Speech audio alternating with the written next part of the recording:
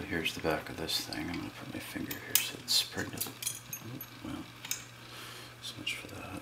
So I've got a little, so if you can see in there, there's like four little fins that we can see in the back of the keyway, which is kind of neat. So I've not seen that before. This is just dead. That normally gets engaged by the little pin that goes on this thing. So this goes in here. That pin grabs onto the cam. So now, for my next trick,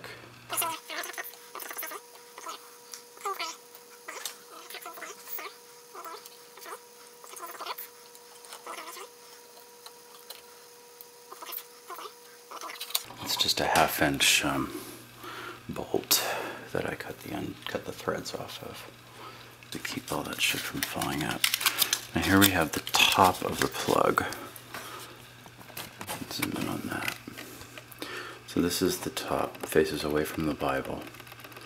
See, there are 3 holes there, 3 millings there, and 2 pins.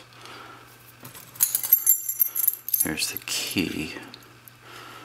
And so those line up with those 2 holes there. Okay, and there's no more down here.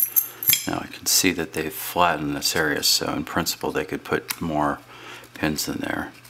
I don't know, I suspect these are not active. So those are what I think are passive pins on the top. Let's see if it'll autofocus for me.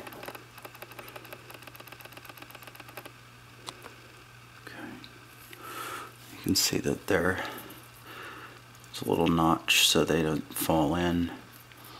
A long bit goes through the plug. Okay, so here's the plug. These are the key pins. See, there's 6 of them. I'm going to try to ease these out gently. There's number 1. That's interesting. I'll show you these to you in a second here.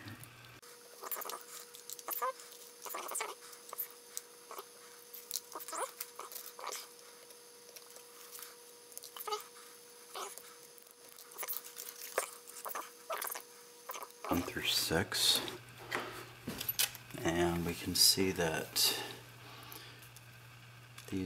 that's a steel pin, so drill protection. That's spooled, that guy is spooled, that guy's normal, that guy's spooled, that guy's spooled, that guy's spooled. So we've got 4 or 5 out of the 6 key pins are spooled, and they're probably not spooling that one to keep it from wobbling around in there. Okay, so there's our key pins.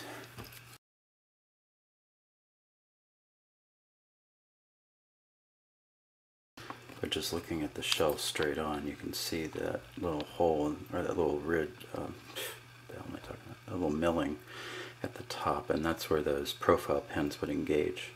So if those get stuck up in there, then it's not going to turn. So you have to have a key with the right little holes in it.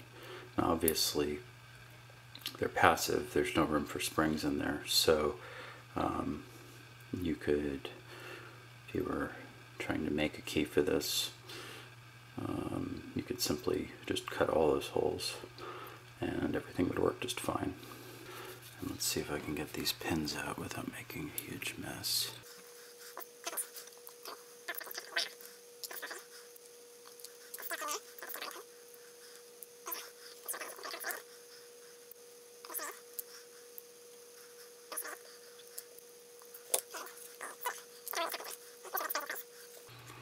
I like these half cylinders because you can sort of disassemble them the normal way.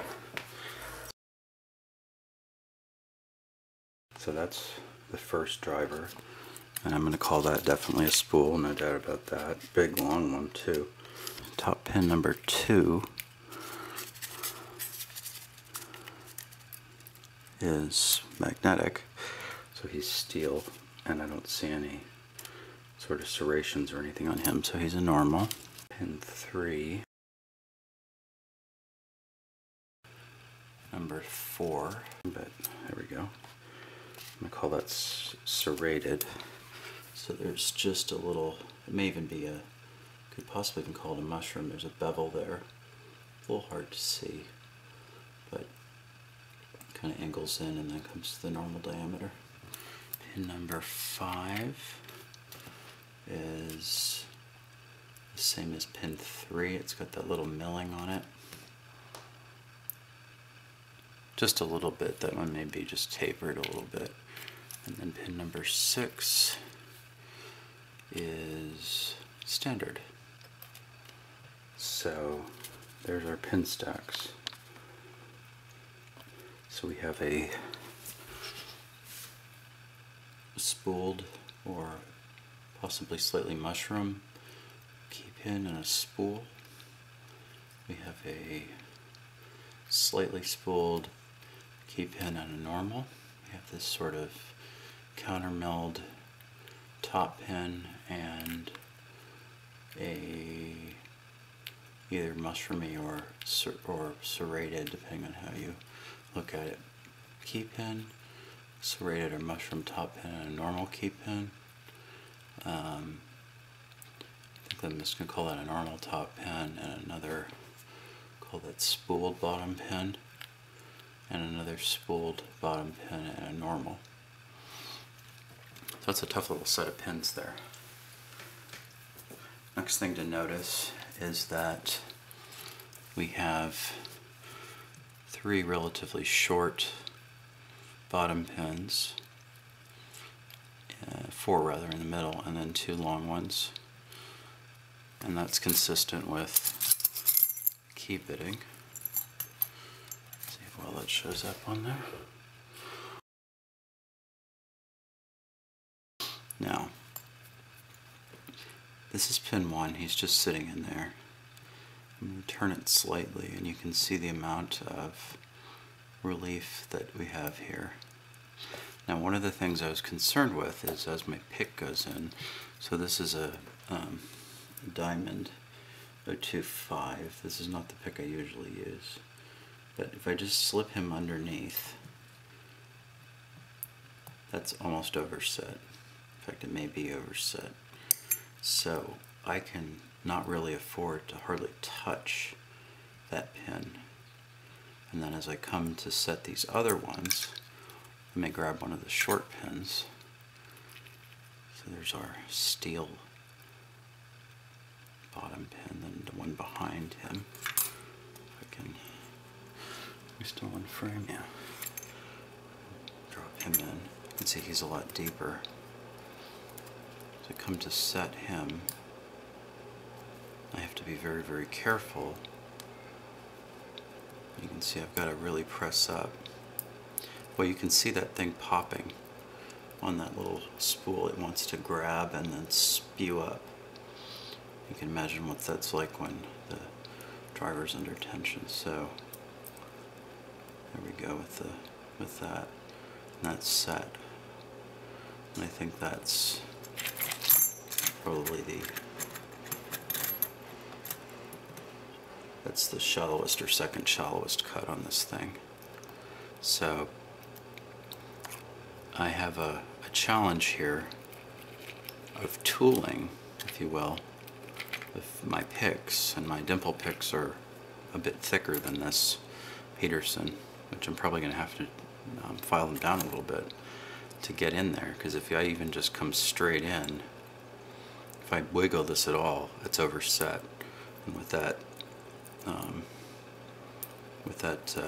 mushroom or serration in there, he's going to get all sorts of jammed and not want to come back. So I've been feeling that overset, and it comes up and then feels like it's set on that mushroom, but of course he's not going anywhere. And if you look at the key, sitting right next to him is that profile pin, and that's a pretty deep cut. Okay, so I have to maneuver my pick, whatever pick I'm using. Now that's sitting right on top here, and I bet they're almost touching if they're not actually touching. And you know, there's a little bit of play in that, but not much. You could see it was sitting just a little bit low. So I've got to be able to maneuver my pick just barely touch him, and then when I get in here to go set this very high set pin, avoid touching this guy, avoid touching that, and again, and then the back, and then this guy. Not as worried about him. And when I looked at the key, it was very hard to see down the keyway. I knew that I had these two pins here, and I could feel them. I wasn't so sure back here. There's enough warding that you can see there's a lot of warding in here, which means you actually have to get the tip of your pick up into this little groove. So you have to have kind of something a little bit sharp there to get up into that groove. This diamond might cut it. It might cut it. But now I know what I'm up against. And hope that was all in focus, yeah. Now I know what I'm up against. I don't know if it's going to make it any easier to pick. This is the top of the Bible. We have a drill pin here, or an anti-drill pin there. We have one here and one here. So that's pretty well protecting the pins, or that one's protecting the shear line, that's protecting the sides. And we have 1, 2, 3 what look like steel caps on here. I don't know how far down they go, but that's going to keep you from drilling in and make it harder to drill all that crap out if you wanted to drill the block. Anyway, so Abus 550, gutted, explored, and I think I now have a strategy to pick it. And I now know that I have almost no clearance underneath this front and back pin. So that should help me. Anyway, this is Alex. Thanks so much for watching. Please subscribe to my channel if you haven't already done so, and if you like my videos. And as always, have fun and keep it legal. Cheers.